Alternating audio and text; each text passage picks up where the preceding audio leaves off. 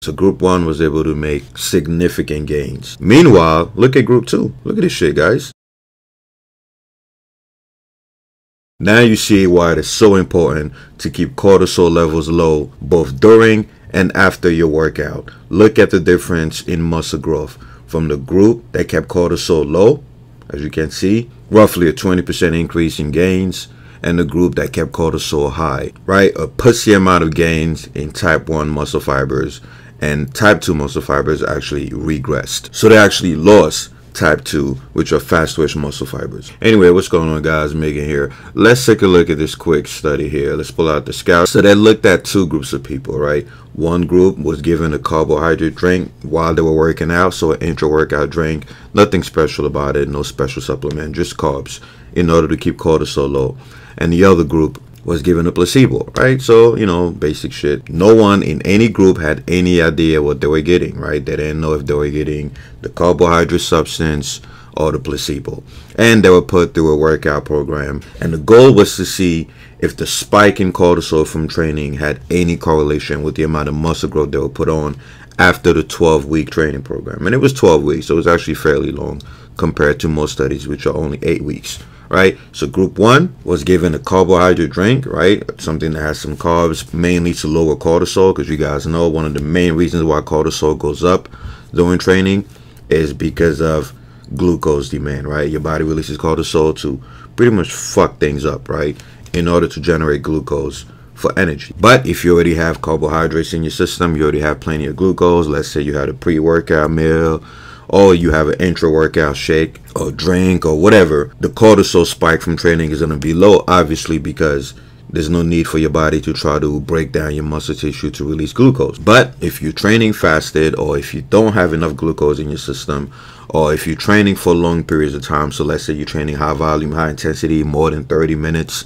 especially full body, and your body is cranking out cortisol like crazy, well, this is a good study to show you exactly what happens long run. So anyway, group 1, carbohydrate drink. Group 2, placebo. And as you can guess, the results were shocking, right? On the left, you have the group that took the carbohydrate drink, and as you can see, cortisol only went up by a pussy amount, right? Only 7%, which is not even significant.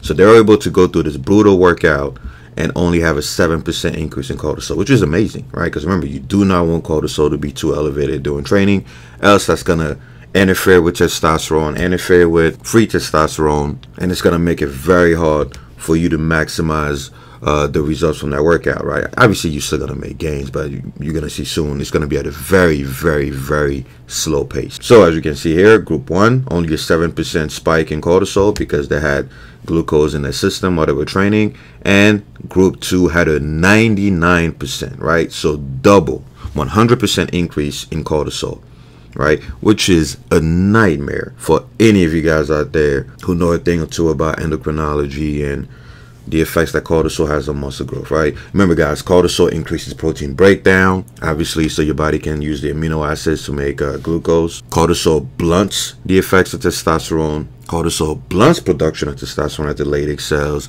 Cortisol upregulates myostatin like crazy. In fact, it's one of the #1 upregulators of myostatin. So you can already guess the detrimental effects that this had on the group that was given a placebo. And as you can see here, look at the muscle growth. Group 1, keep in mind they measure type 1 and type 2 gains, right? So both slow twitch and fast twitch muscle fibers.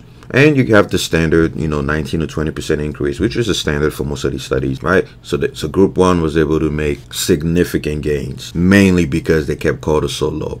Meanwhile, look at group 2. Look at this shit, guys. Barely any gains in type 1 muscle fibers, and they actually lost type 2 muscle fibers. And this is not shocking. Once again, if you guys know anything about what cortisol does to amino acid absorption, protein synthesis, protein breakdown, you name it, right? It just fucks everything up.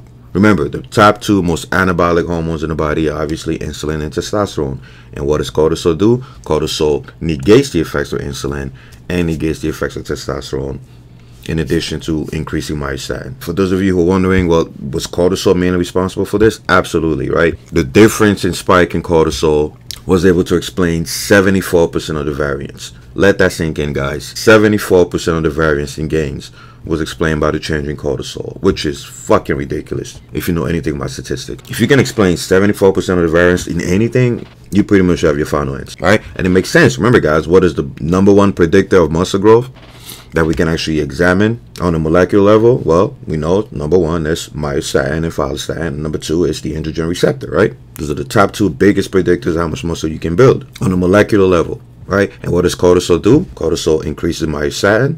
And what about androgen receptor? Cortisol competes with testosterone for both synthesis, right? They're made from the same precursors, and action on the receptors. Testosterone production, right? Cortisol blocks testosterone production, even if you increase luteinizing hormone and gonadotropin releasing hormone. And #3, cortisol obviously competes with testosterone for anabolic and catabolic effects. So it's no surprise that the change in cortisol alone was able to explain 74% of the variance, right? And you got idiots out there claiming, oh, don't worry about your hormones, don't worry about nonsense, guys. Stop taking advice from people who don't know a thing or two about physiology, endocrinology, and even genetics, right? Muscle growth is all about the transcription and translation of genes, which are obviously regulated by your hormones. But anyway, guys, now you see why it is so important to manage your nutrition correctly. That's why I beat a dead horse about nutrition time and time again, right? You could train as hard as you want, like this group here. You think they're gonna train hard, right? You could train as hard as you want, follow the best program on the planet. If your nutrition is shit, including your nutrition timing, your gains are gonna take a back seat.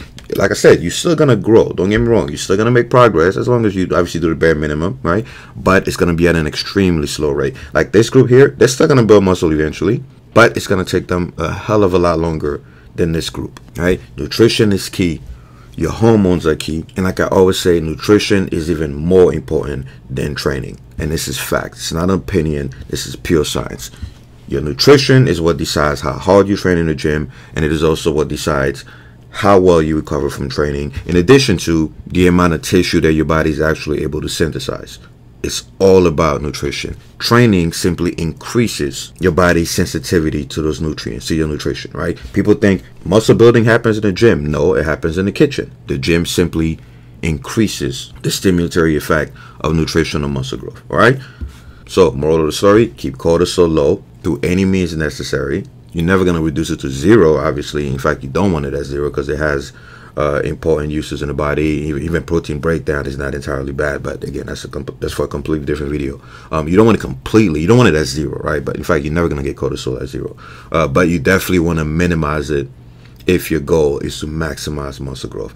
In this study, they simply use a carbohydrate drink, right? Nothing special. Don't go out there and try to buy supplements or dextrose or whatever. You know, just basic ass carbs will do the trick, right? Try to have carbs, especially if your workout is going to be long, if it's going to be a full body workout or a high volume workout, and it's going to last more than 20 to 30 minutes. It's going to be very intense.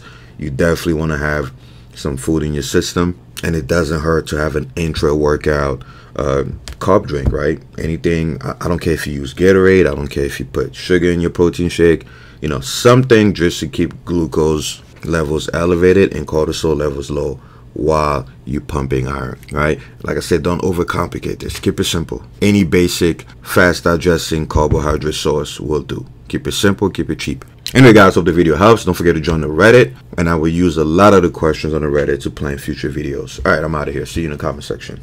All right, guys, don't forget to like or share the video, subscribe and hit the bell, and buy my HSP Nucleus Overload Training Program. It's the ultimate program for maximum muscle growth.